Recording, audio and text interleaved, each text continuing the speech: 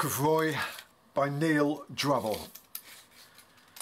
It measures 9 3/4 by just over 11 inches, 132 pages, hardback. It's lovely quality, classic, beautiful quality Mack book. It was published by Mack Books in 2019. Neil Drabble is a British-born photographer. This is about Roy, somebody who Neil acquainted through his father while his father was in England, and his father invited him and his wife over to stay in New England, and on going there Neil meets Roy and the journey began really, and I think it was a progression over 8 years. It's a story of childhood to adulthood. It's a passage of time. I think you can learn a lot with this book. It says so many different things. It asks so many questions as well. Let's have a little look through it. So what you'll see is that all the pictures almost are on the right hand side. There is the exception. It does break off into one on each page, but generally they all fall to the right, so it makes it a little easier for me. And what I'm going to do is I'm going to bring it down. Throughout the book there's some text, an essay and some intermittent bits by a novelist called Lynn Tillman. She's a cult novelist, an experimental cultural novelist, I think that's what they call them, or a critic. She writes an essay within this at the end on a sort of history of childhood really. It sort of goes back right through to what being a child was about, to sort of the 50s and 60s America, and then some sort of facts around UNESCO and stuff like that. But throughout it there's little bits of dialogue, which some of it seems like it's automatic writing, and I don't know if anybody knows what it is. It just seems like it's off the cuff. It was dictated or written in a way which somewhat makes sense, but it doesn't make sense. It's interesting. Make of it what you will. Buy the book, get out and have a look, and then you will see for yourself. I love it. I actually really love this, and I think it's a book of portraits. It's a book of a young guy's passage through being a child, early teens, right through to turning into a man. And you can see the transition. And one of the things I love about this book is when you think about the whole concept of this, like Neil photographing this young guy, what interests Neil about this young guy? And it just, initially I just was sort of questioning certain things in it, and I'm wondering, why was he fascinated by this guy? And it's interesting, and I can see the fascination in it. And I think Neil's obviously saw something in this young guy, and he just felt a sort of passion, or he felt obligated to take a chance and just document the character of this young kid.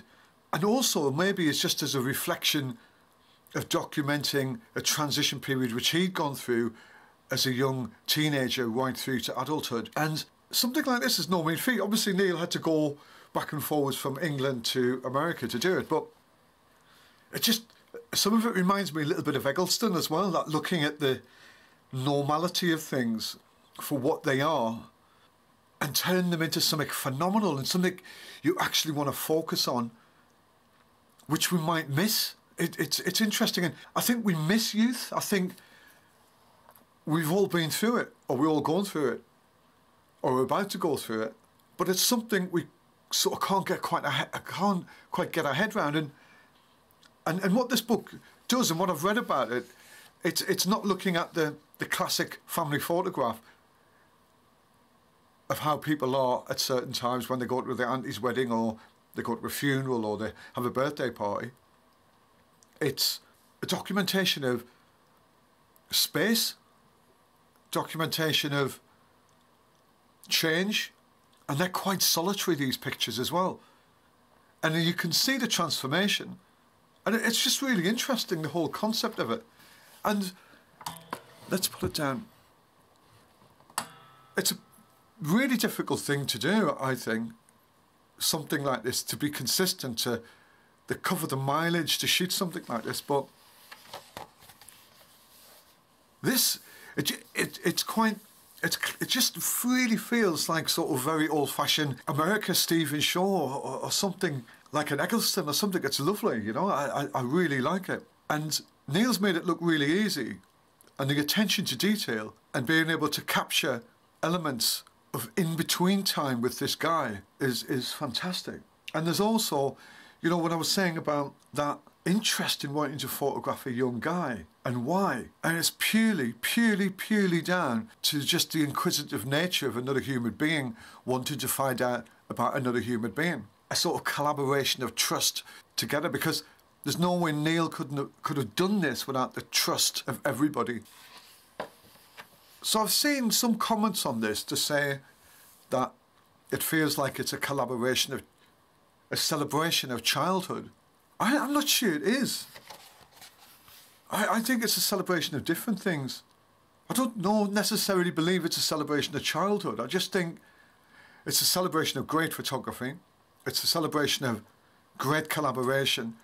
It's a celebration of trust between two people. There are some pictures, I guess, are posed, and I guess Roy's playing to the camera on some of these. Like these, for example. But I think Neil's done it in a lovely, innocent, almost out of the way America feel to it. I don't know if that makes sense.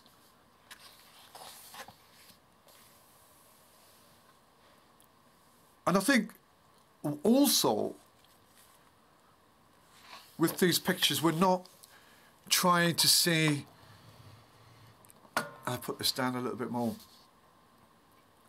I don't think it's about the individual pictures, even though the individual pictures are pretty terrific in capturing the essence of where Roy is at his time of design. But it's not saying too much about, there's not many influences, and there's nothing too much about what's influencing him. It's just that moment in time. I hope that resonates a little bit. I think it's about the whole thing rather than just individual snapshots of Roy, because I think you need to look through the pictures once and get a feel of the time frame within the beginning and the end.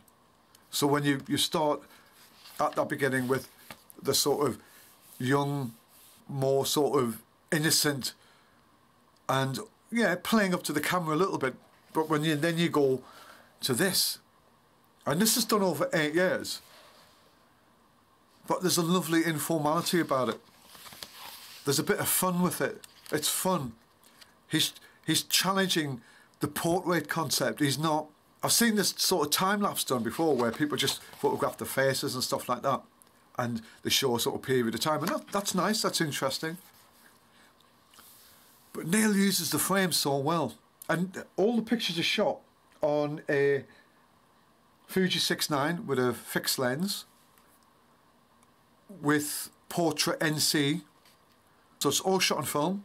And I think that the portrait gives it that old, authentic 70s, 80s feel to it as well. It's sort of timeless in a way. It feels like it's really past in history.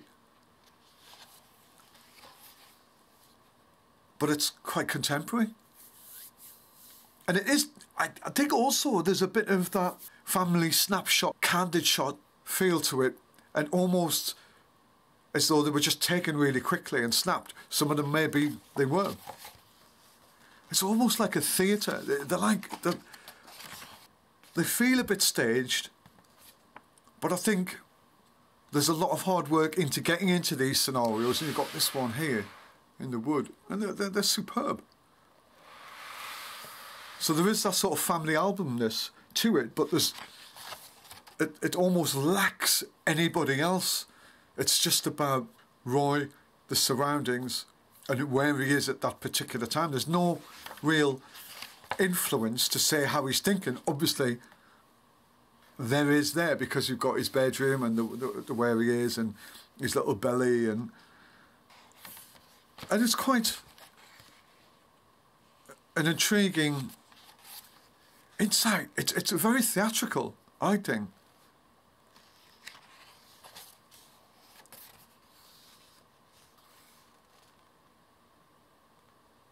And there must have been something about Roy which intrigued Neil to keep doing this, and it doesn't really give you that insight. Here's Lynn Tillman again, and I think this says self-narration or wilderness of origin myths, and this all feels a bit automatic. It feels like it's just written down, really sort of like reportage, and it's none of it's linking, but it all means something for that particular time when she was doing it.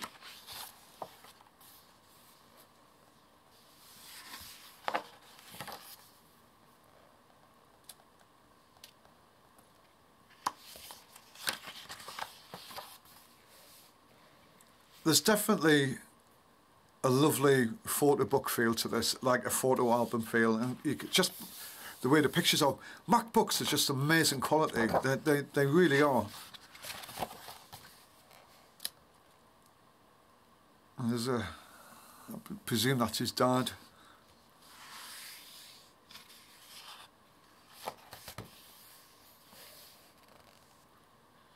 There's an interesting quietness about it all.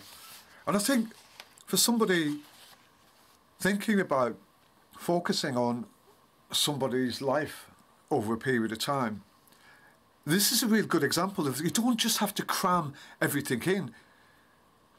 This is a consistent art of portraiture, you know. There's so many different techniques using this, different choreography with Roy, but it's not saying too much about where he fits in a particular time. As I keep saying, it is in a specific time, but there's not a lot of outside influence. There's a coming together of the parents every now and then, and you can see now he's changing. You can see the change in him now. So I don't know, there's no time frame on this. I'm missing some pictures out on the left. I'd be interested to see what Roy thinks about this in 10, 15, 20 years, or when he shows his kids, and what sense he will make of this period then as well. It's almost like Roy's being singled out, isn't it? It's like, what makes Roy special? And I find it fascinating. And for, you know, if you want to make a project like this, do what Neil's done, learn the art of portraiture. He's shot it on film. He isn't sitting there shooting tons and tons of digital. He's kept the whole process of shooting it to the minimal. One person, one lens, one camera, and he's used the use of space and light to bring it all together. And he's letting you think about Roy and where he's at, but you're seeing the background, you're seeing everything else purely through Roy, because you sort of get attached to Roy and where he is as you're moving through it, and you're seeing the transformation. This is a bit more of Lynn Tillman's writing there. Sorry, I'm missing that. And there's a different Roy, isn't it? Look at that.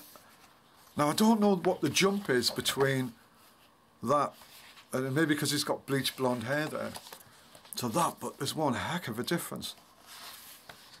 And there is a bit of a gap there, so I presume there's a space between the age difference there. And there's a few shots of him having his hair cut. Still a homeboy, still reliant on his parents. I think it's just letting you make your mind up of where you think he is and why, with just some really, really great portraiture. It's definitely, some of you may disagree with what I'm saying, but there's definitely an Eggleston feel to this, definitely. And I need to look at some of Eggleston's work. It's that ordinary. Alex Soft does it as well. He just captures nothing sometimes and makes it interesting. And I think it's a real skill. Neil's a bit more consistent with his portraits and format, whereas somebody like Soth will focus on different aspects and his large format, and where Eggleston is 35mm colour, he will cross over with his viewpoints to what he's looking at, whereas This is just one person. So I've missed a few pictures out. So we get to this picture here. It's at the end. And then there's an essay by Lynn here. And then it ends. It's got lovely quality paper at the end. It's a really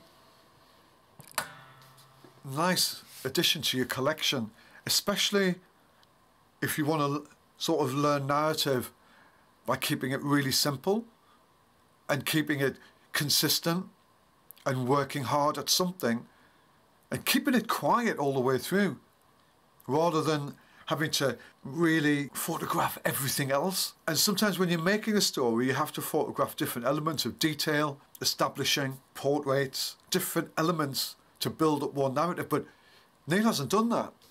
He's just kept it very similar format. It feels a little staged, but that's the point. He's moved everything away and he's showing you a journey of time through the body and insight and development of one guy. And that is a trick. And that's why I really like this. And you can't and maybe won't get it straight away. And it's something you've got to keep looking at. And I want to look at this. One of the reasons I want to look at this is I want to learn from the way he's shooting, the way he's choreographing the individual and how he's shooting it technically. I'll put this up. I'll put the links for Neil's website, Mack Books, below. Thank you. Thank you for listening. Please share and subscribe. Get out and get this. It's really a really interesting book. And thank you, Neil.